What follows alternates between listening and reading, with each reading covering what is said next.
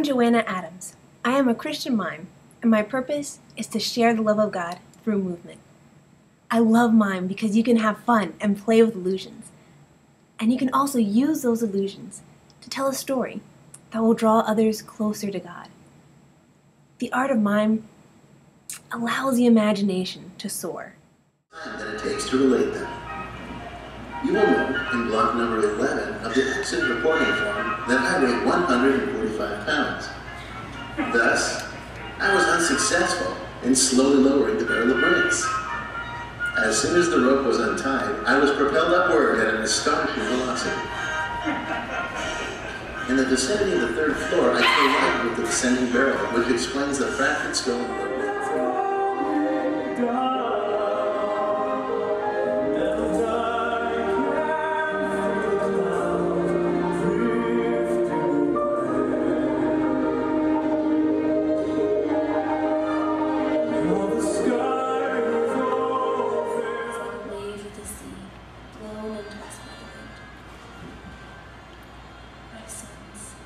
If you accept my words and store up my commands within you, turning your ear to wisdom and applying your heart to understanding.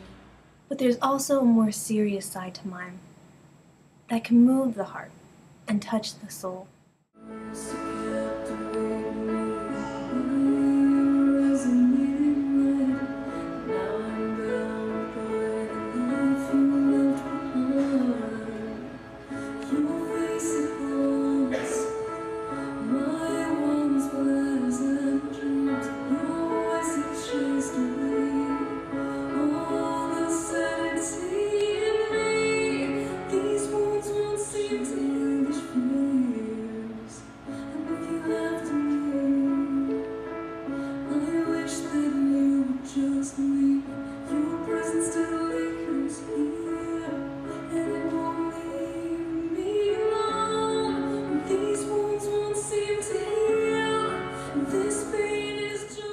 There is a hope that can be seen and felt through movement.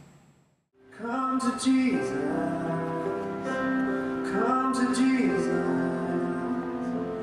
come to Jesus,